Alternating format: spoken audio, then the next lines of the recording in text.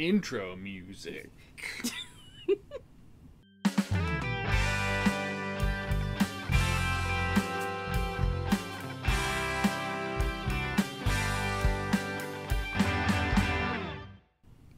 Welcome to Disney A, the Canadian-themed Disney travel podcast. I missed a line there. We're your hosts. I'm Brandon. And I'm Krysta. You know, you've had 129 episodes to get it right. Yeah, I haven't memorized that yet. That's a little sad. Well, no, I have memorized it, but I also get nervous. Yeah, so. that's fair. Okay, that's less sad. Now I feel sad for making fun of you for messing it up. You should, yes. You should. You should feel very bad.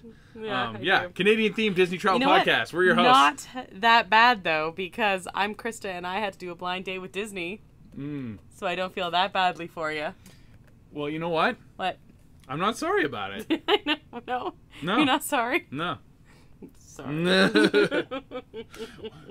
But keep that in mind. We're gonna talk about that a little bit later.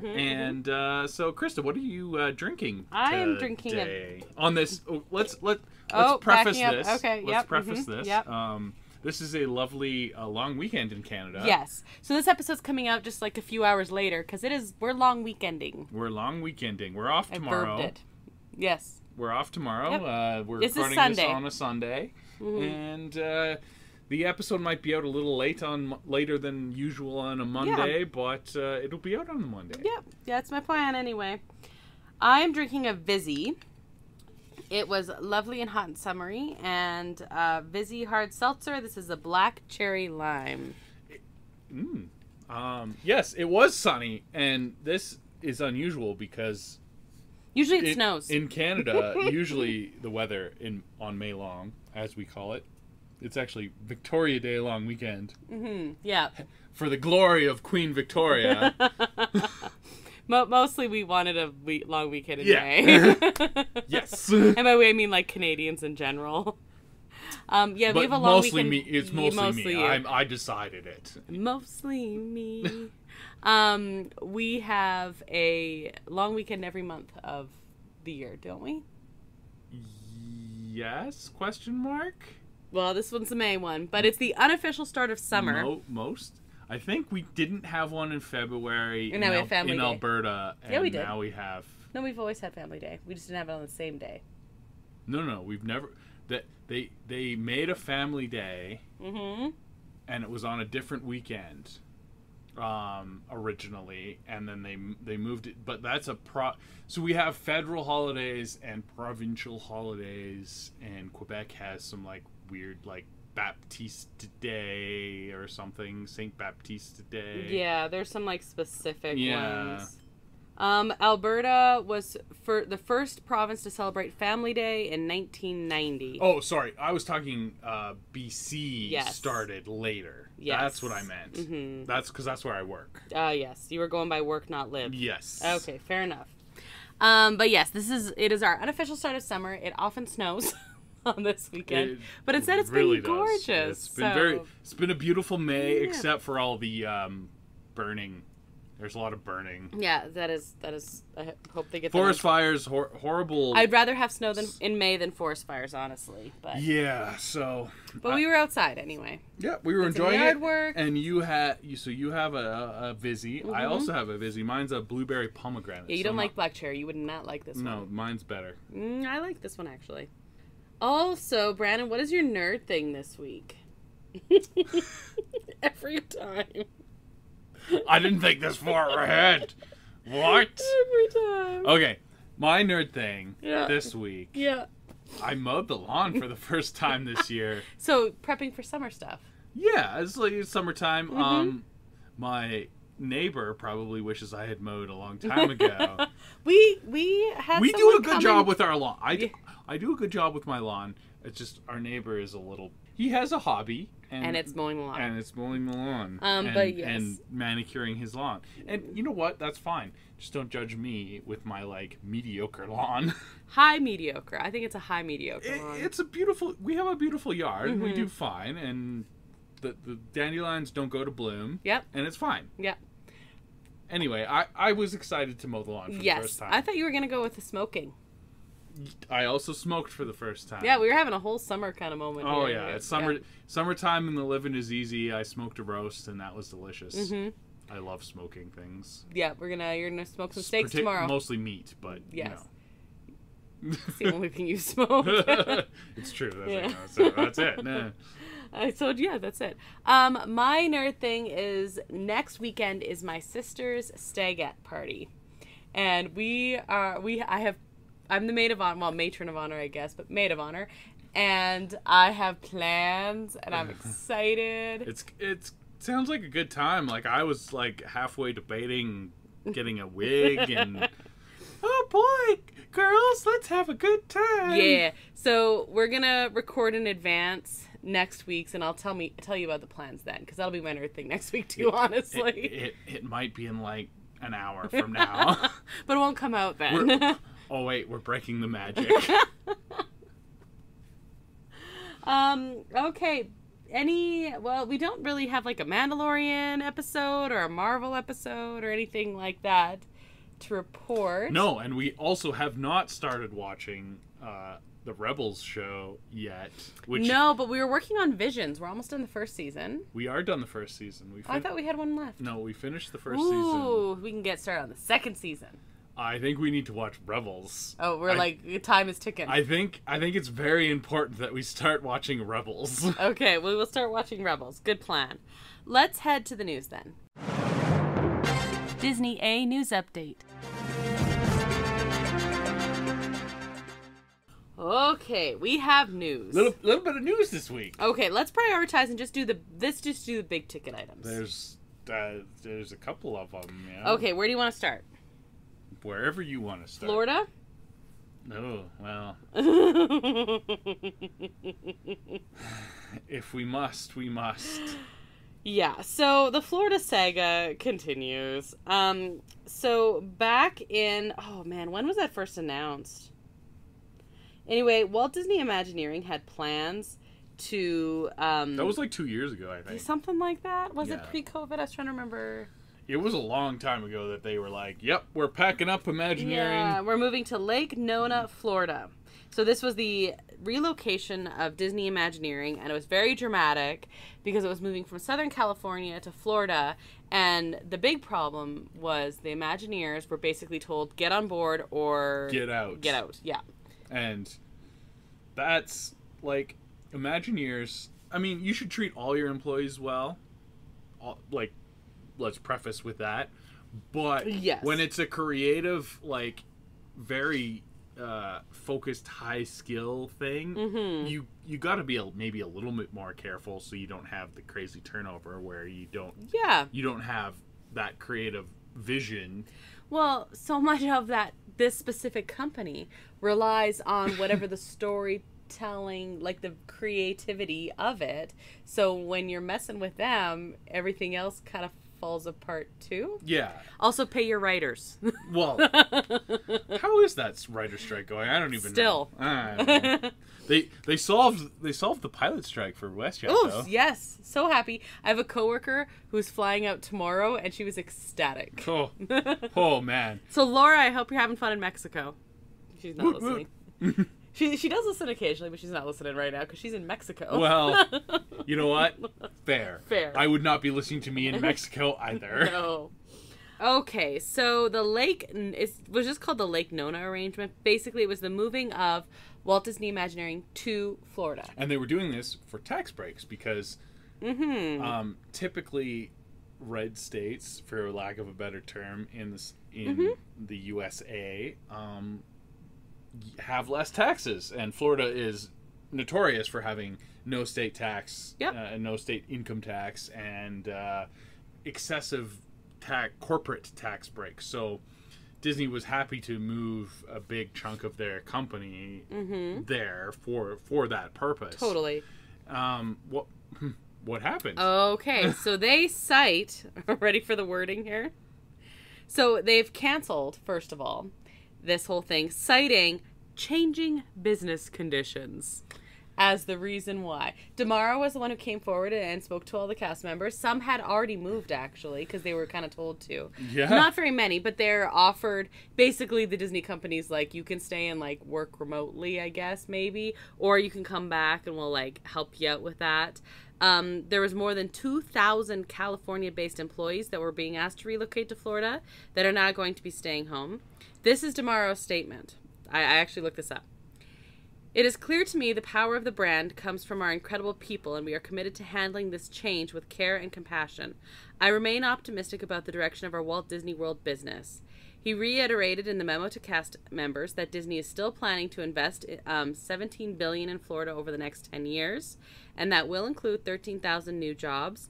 Disney currently employs more than 75,000 people in Florida.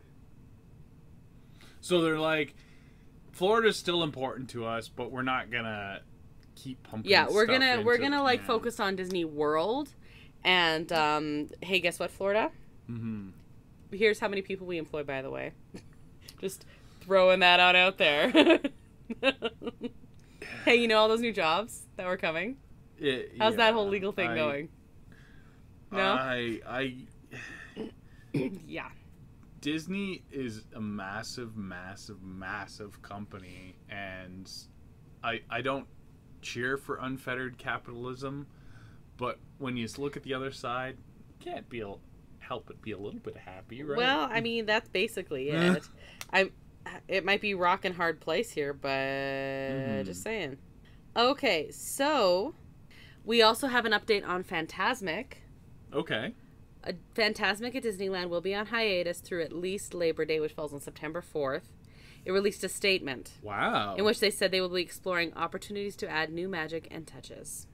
So they're not even going to try and do it on a B mode. Not. They're going to rebuild it or something. They're doing something. The other update, I know we have like a big news item, but I gave updates on the rides coming back last time. We did finally get one for Peter Pan. It's coming back June 30th.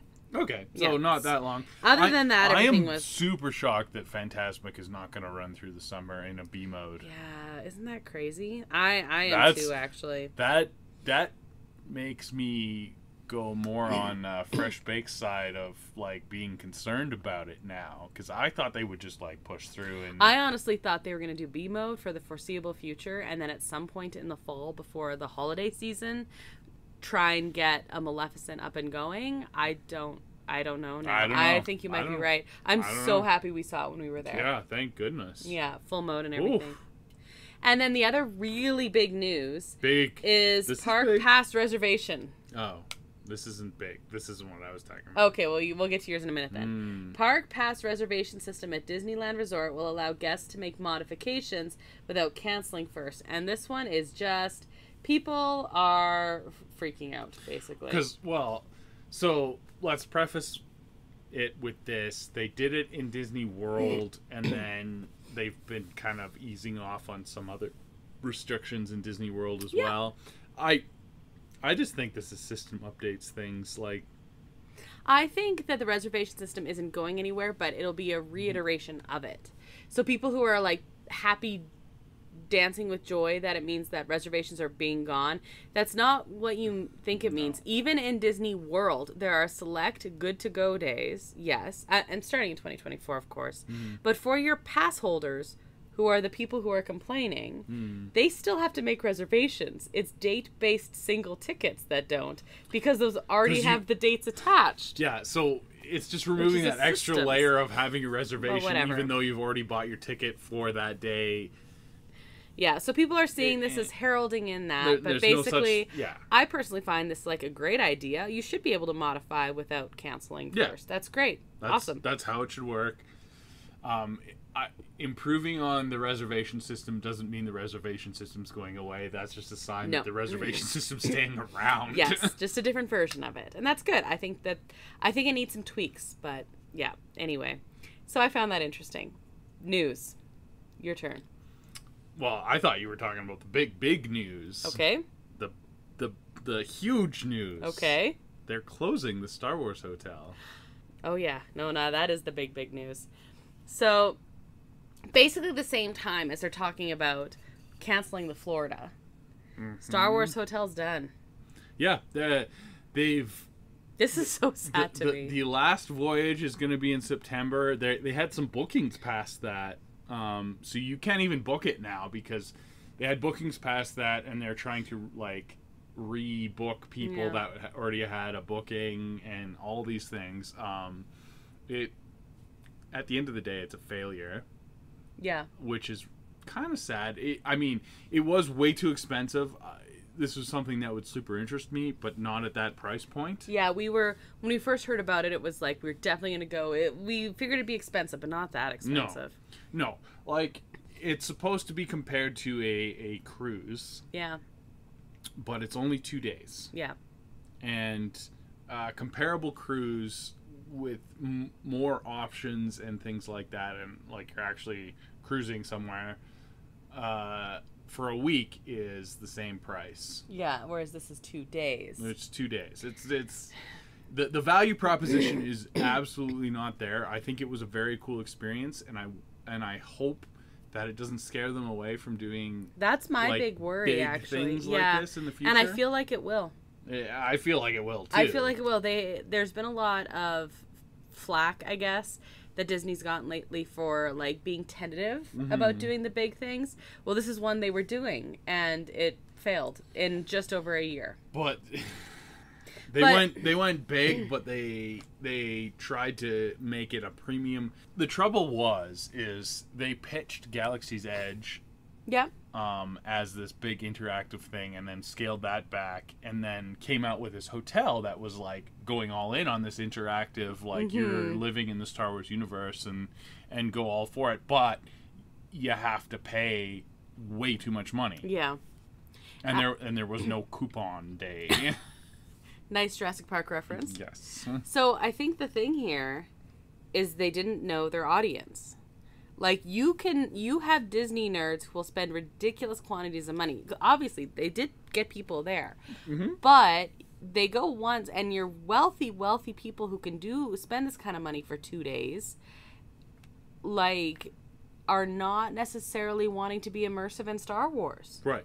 So, like, you have different categories of people here. I mean, and overgeneralizing human beings sucks, but that's kind of what you have to do in this kind of situation. That's when how you're talking that's about how analytics works. Exactly. And trust me, Disney thrives on analytics. I totally get that. So it was like you either needed to make it affordable, so people like us who could it's a little expensive, but it's a once in a lifetime thing.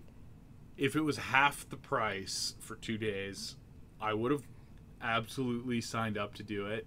I would have been like, oh man, that's really expensive. For half. Half. Yeah. So. But I would have done it. Yeah, but that was kind of where it needed to be. But to make it that fully immersive, they wanted to have it that high end. Well, like, who are you getting to do all that then? Yeah.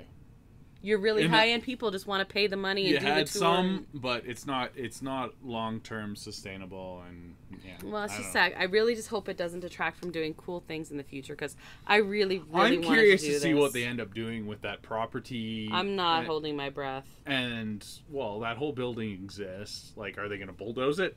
I can't imagine that they're just going to bulldoze it. Like, just make it a hotel. But maybe. I don't know. We'll see, but it is kind of sad. It is. I find it very sad. I would have liked to do it. I wasn't paying what they were asking. I honestly thought they were gonna maybe drop the price or have like special days or something, and I was like, we are gonna make this work at some point in the future. But it wasn't long enough to make it work at some point in the future. No, I absolutely was not paying what that for. Coupon day. So yeah, that's the news. Anything else to add? Are you excited to get to Blind Date with Disney? Yeah, I am excited for that. Disney Plus and chill. Okay. I'm ready. I can do this. Okay, cowbells is what you gave me. So let me preface this with a little bit of an explanation of why I picked this film. I can't wait. No, I know why, but anyway, go ahead. You were home alone. Because I was off on a lovely bachelor party. Yes. And this bachelor party took place on a farm Yes. with cows. Mm-hmm. Ergo, cowbells. Cowbells. Now, and let's with bells as in girls. Belles. Right. Okay. Gonna need more cowbells. That's I should have had a sound effect for this. That's the episode title. Should have had more cowbells. Gonna High need more. five. Gonna need more cowbells. Nice. Are you ready for this ride? I'm very curious to see what this movie's about. I'm so kind I don't ever have This to watch it. might be my second favorite that you've ever made me watch. Oh. My Right after the magical gourd, right? No, God, it was the worst. It was so bad. But I actually really like Teen Beach Movie 2. But I would like its only detriment was that I was like, now I kind of need to watch Teen Beach Movie 1, which I know was like the angle you were going for, except I kind of liked it. That was way better than it had any right to be. But I went in with like dirt expectations, also probably helped a little bit. Anyway, this is not as good as that. Not the magical gourd? Not the magical gourd. Screw you. Here check we go. Check out the magical gourd episode. It's chef's kiss. I mostly cry through most of it. Stupid gourd. I don't even like the word anymore, and I love fall. Like, it's so annoying. Okay. So, our story focuses on Courtney and Taylor Callum. They are well-intentioned, but very spoiled. They live with their widowed father, Reed, who runs Callum Dairy. Cowbells. Dairy. Okay. With his best friend, Bob Fenwick. Now, first of all... We're best friends. No, they actually... Oh, okay. They started the business... Kind of awkward. With Reed's wife at the time, but his wife died. From mad cow disease. That seems like it's in bad taste. Maybe, I just want to say, Bob Fenwick is the bad guy, just so we know. But maybe he was annoyed about starting a business with his best friend and his best friend putting his name on the business. Fair, Bob. Yeah. Fair, Right. Bob. Taylor, at the beginning, just gets her... She's the oldest one. She just gets her driver's license and a super fancy car. And... How? Who bought the car for her? the father. Like, they're very wealthy. Oh, you said they're spoiled farmers. No. They run a dairy company. This is a very fancy dairy farm. Yeah, no, it's not a farm. It's a company where they, like, package yogurt and milk and stuff like that. Oh, so they don't have anything to do with cows. That's not necessarily true. Just hold on for this ride. It's a ride on the back of a cow. So no, I'm joking. But although that is on the promo, I don't recommend riding on the back of a cow. No, that'll be bad. So we open with Taylor doing her driver's test, and she passes. She talks her way into it, but she's not like terrible, but she's not great. And that's basically the whole premise. They're not like bad. Like this movie. Yeah, exactly. They're not bad, like, humans. They just are very, very, very spoiled and wealthy. And meanwhile, Courtney... So they're bad. No, because they're not rude to other people or anything. They're just kind of oblivious. Courtney, meanwhile, the younger one, she's 16 and she's planning her cotillion. Her what? Like, coming out party. But not that kind of coming out party. Like...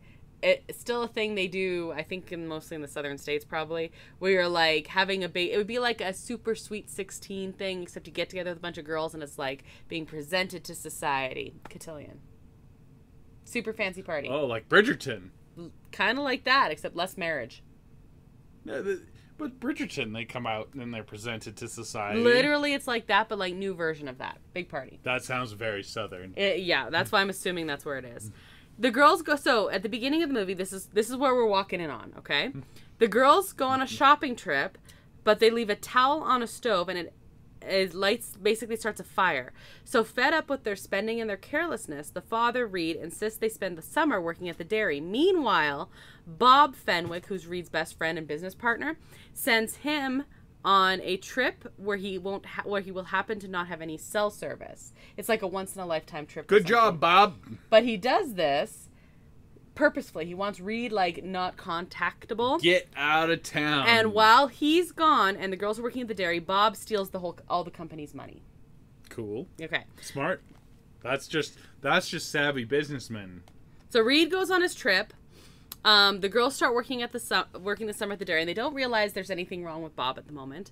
They hope to be like, oh, we'll answer phones or we'll get coffee or something like that. But no, the father was very specific before he left and could call them back. You're gonna muck stables. It's like a production line.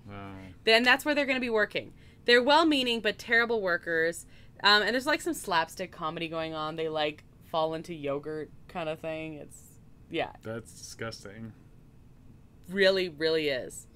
The people have to eat from this production line. No, that's the whole thing. Is all that stuff gets tossed, and so then everyone's mad at them. Wow, because it slows down production. I would be mad at them as well. Yeah.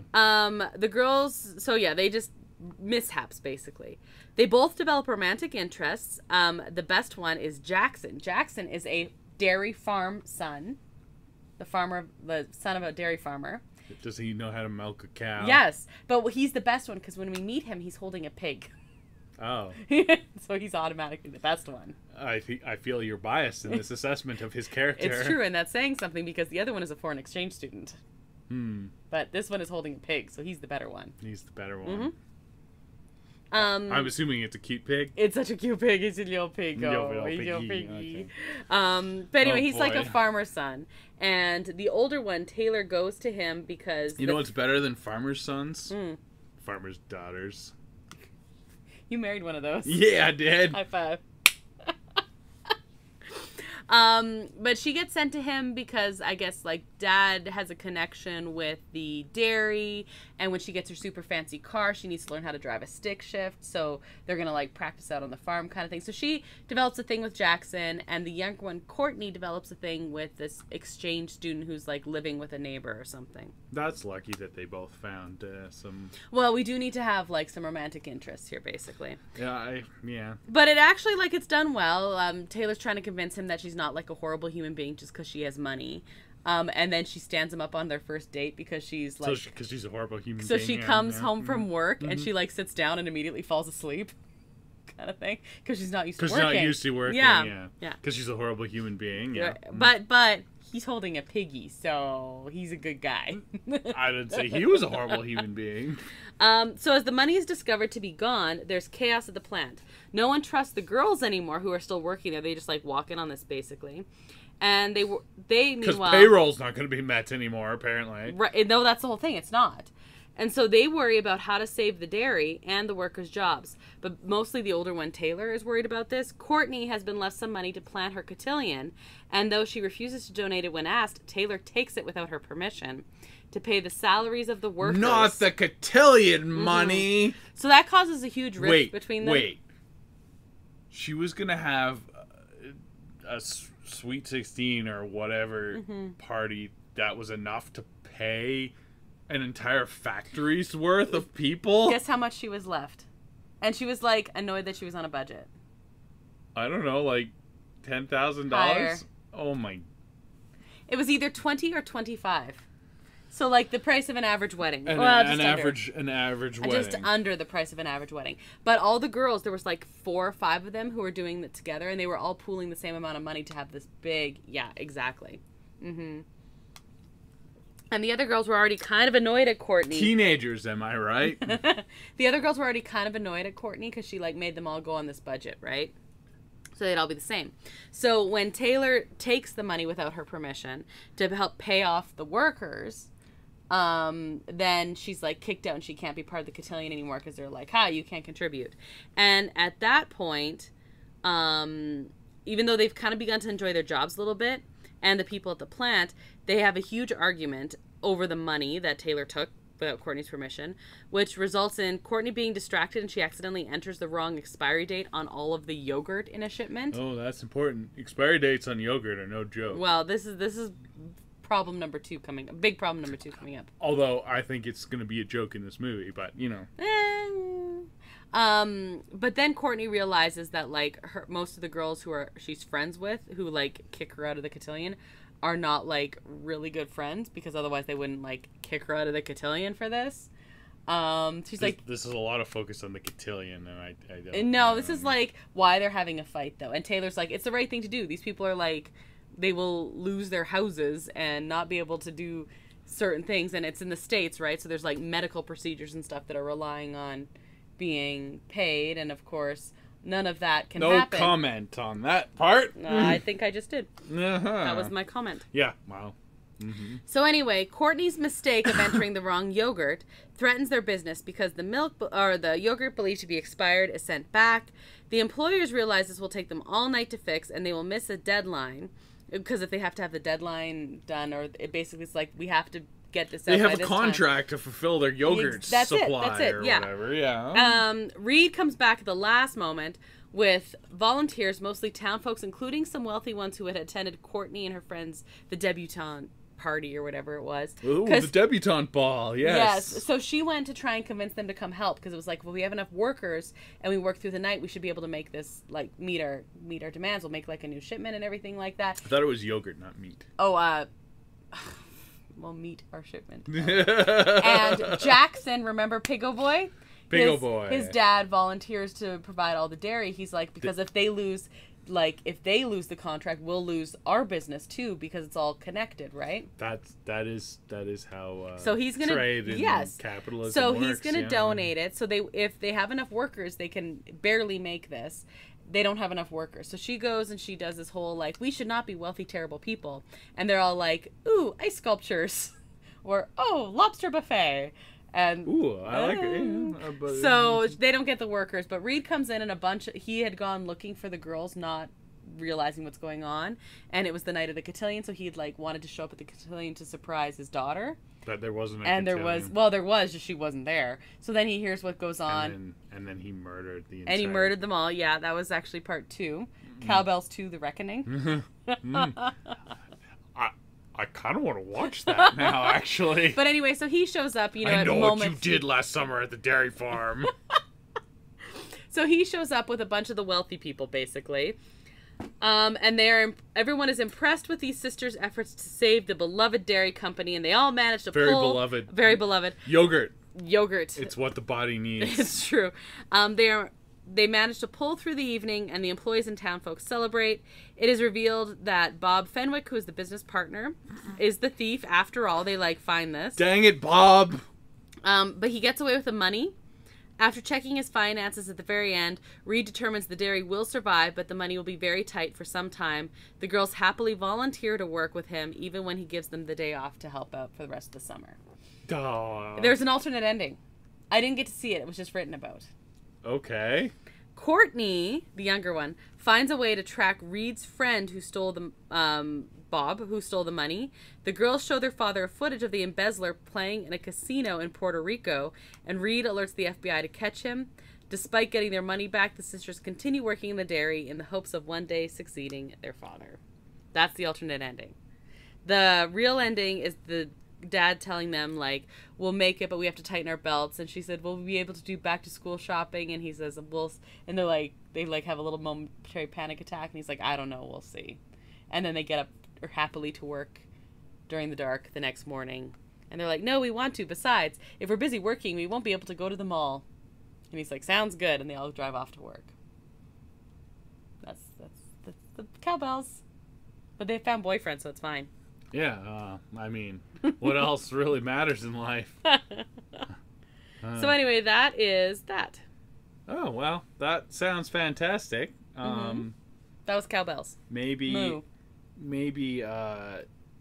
vet your business partners a little better than they were friends for a long time, and apparently Reed turned down a deal that Bob thought they should take because it was going to mean that a bunch of the workers were going to lose their jobs. And so he's like the good guy and Bob's like the bad guy. But it would have meant a lot more money for Reed and Bob. There is no friends in capitalism. Well, that was basically the gist here, except Reed, who lost all his money. Yeah, well, it is what it is. But did I mention the cute piggy? I'm glad there was a cute piggy. This movie sounds absolutely horrible. It also was little cavies. They were I can't believe you said this is the second best. That just tells you the quality of movies you've made me watch. No, it was cute. It was exactly what I was expecting it to be, but slightly better. Silly teen rom-com Disney Channel type movie. Cool. Well, I just Instead, I wanted you to watch a movie with cows while There I were was cows. sitting in a cow field. There were cows. They were cute. There was even little calvies. But also, did I mention the piggy? You did several times, actually. Mm-hmm. Any questions about cowbells? What are their future plans? Like, they were whining about their cotillion or whatever. Mm-hmm. Like, were they going to school at some point? Yeah. No, they're going back to school shopping. This is just like the summer party kind of thing. Back to school for, like, high school? Yeah, because so the younger one is like 16-ish, and I think the older one would be like 18. Because that was the one thing, is Courtney was really upset that she doesn't get her big party because Taylor got one. And they're really good friends, and so at the beginning of every year, Taylor explains at the beginning, they divide up everything. Colors, celebrities they like, just everything, so they never argue about anything. Oh, which celebrities did they like? They didn't say that. Oh, probably Nathan Fillion. Probably not. But just yes. me then. No, just yeah. Any other questions about cowbells? No, I'm gonna leave it there. All right. Nathan Fillion. Nathan There Fillion is you we're go. relieving Well. him. What, Nathan? Okay, I don't know. So that is our show then. Thank you, El Mule, who's responsible for the. Hey, you were camping in a cow field with El Mule. I was. We camped Yep, and golfed. and golfed. Yep. Anyway, he's responsible for the custom theme song you heard at the top of the show. You can find a link to his work at our website, disneya.wixsite.com/podcast, and that's also where you can find a link to our social media accounts, as well as our email. You can currently find us on Instagram at disneya.podcast, Facebook at disneya, and Twitter at disneyapodcast. You can find Disney episodes on all of your favorite and not favorite podcast streaming platforms, as well as on our YouTube channel, Adventures A. YouTube. Next episode, we're doing something new.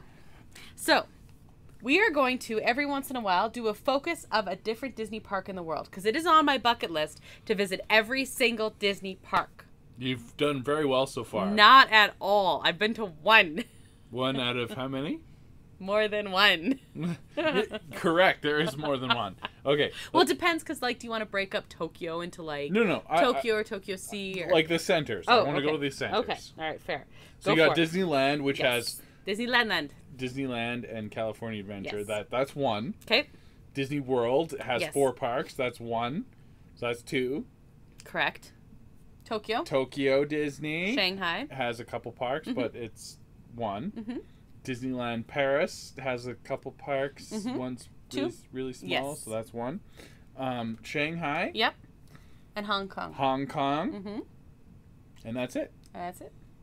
So that's not that many. No, we just need to get traveling. Just get But traveling. next week I we're- feel like Shanghai is probably going to be the hardest. Mm-hmm. That looks really good, but But it's yeah, also in Shanghai. in Shanghai. But we are going to start with Disneyland Paris, and we have a reason for doing that. My sister, who I've talked about, she's getting married here soon.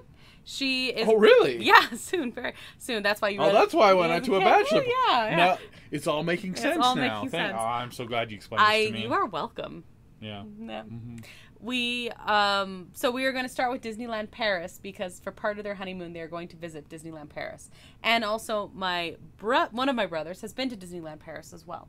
So we actually Mule. have El Mule. Yeah. We actually chatted about it a little bit In one of our episodes. So I think it's called Two Big Thunders and Mickey Mouse Rain Boots. Sure. I don't remember. Anyway, so we're going to talk about a crash course in Disneyland Paris next week. So join us then for that adventure. And until then, I'm Krysta. And I'm Brandon, and we're definitely Disneyland Paris experts, so you should listen to our episode. So until the next adventure, TTFN, ta-ta for now. Thanks for listening to Disney A.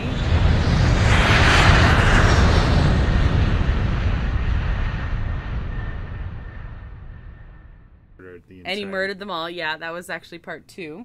Cowbells 2, The Reckoning.